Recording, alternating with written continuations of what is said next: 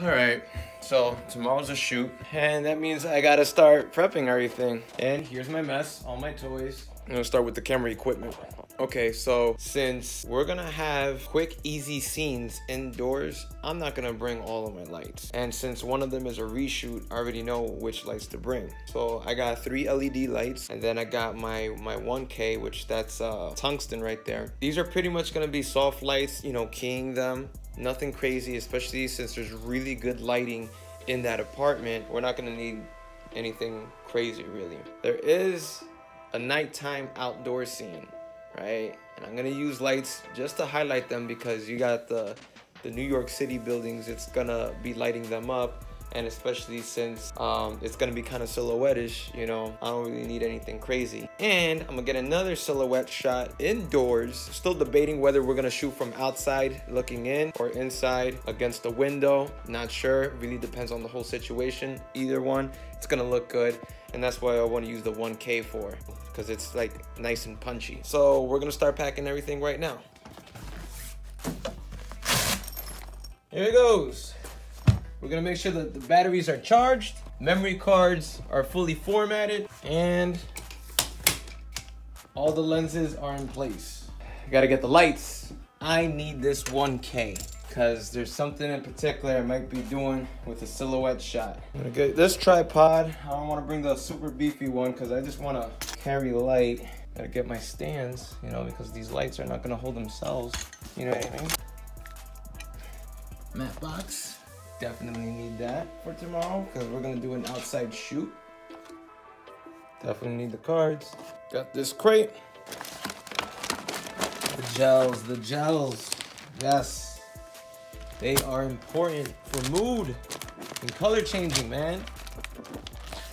I gotta do another giveaway. I want you guys to learn how to use these if you don't know and beef up your projects. I'm telling you, you're gonna get some amazing shots. Love this thing.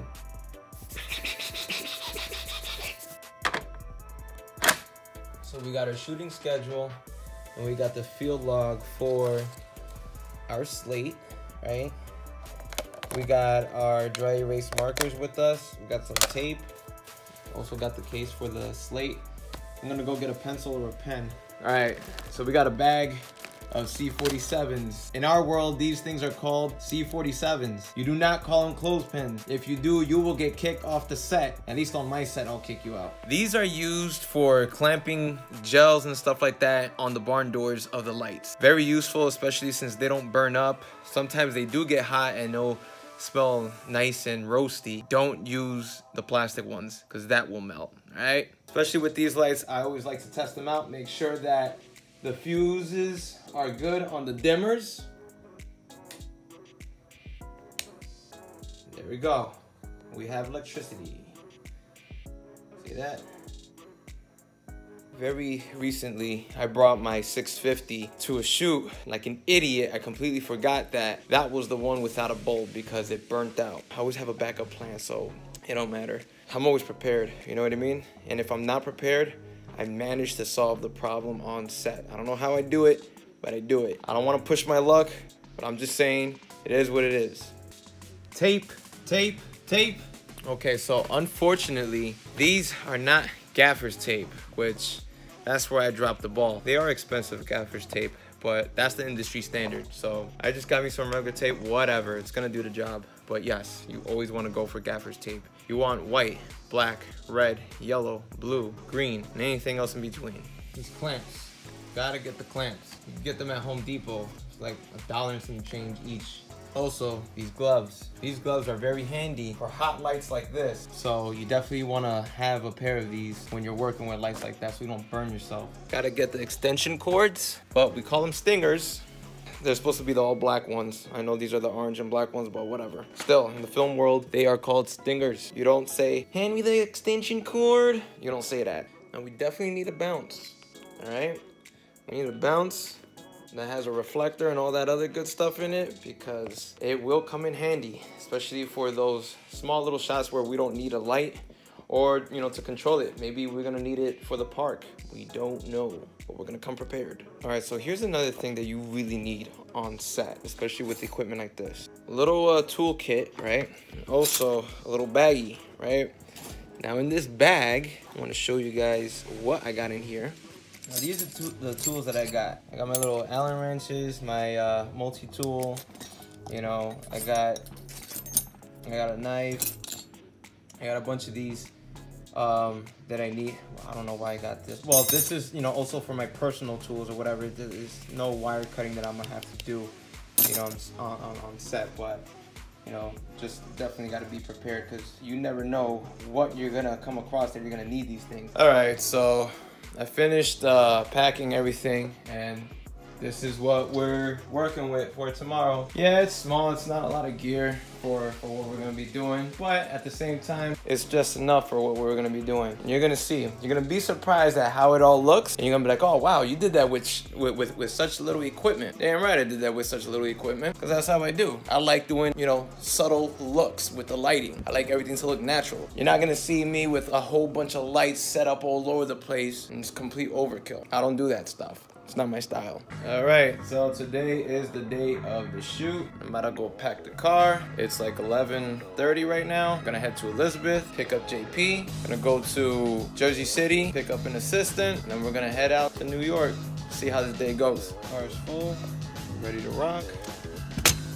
Gonna do a dummy check inside, make sure I got everything I need. The first location upstairs in the apartment, so we gotta take advantage of some time. So we're going to the park right now. We're gonna get the picnic scene, which is a flashback, and then we're gonna head back, get the rest of the shots. We're going a little out of order of the schedule. Pretty much we're trying to maximize the time that we have with some of the extras. We gotta make it count. We were battling the sun here, especially the clouds. It was very tough because it was super bright and it was in the middle of the day. So what we had to do is we had to use ND filters just to stop down the intensity of the brightness. For this scene, we were giving it that Christmas feel. I was pretty much using just soft lighting, you know, to emulate an early day, a little cold, so that you know it's wintry, but it gives it a nice feel. Action.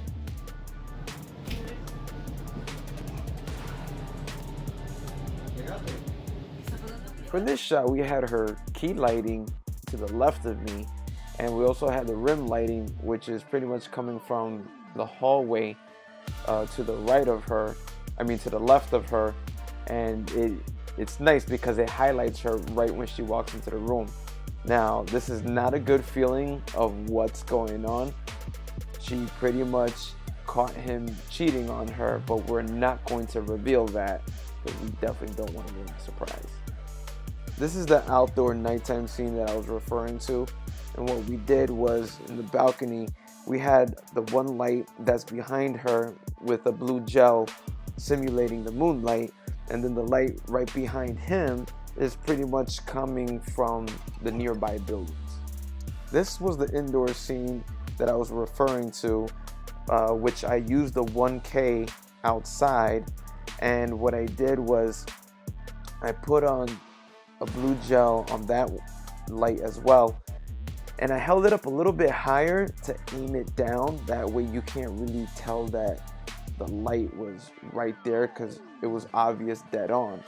So what I did was tilting it down, and it looked like moonlighting. So it was easy to hide the light, especially what we did with the blinds. So what we did with the reshoot, we pretty much kept the lighting very similar how we initially had it, and we just had the key light right here by the wall. That way it can light them up, and the rest of the lighting pretty much came from the apartment. You know, like I said, we kept that lighting the whole entire way. There was only a little bit of movement that we had to do some minor adjustments because of the different angles.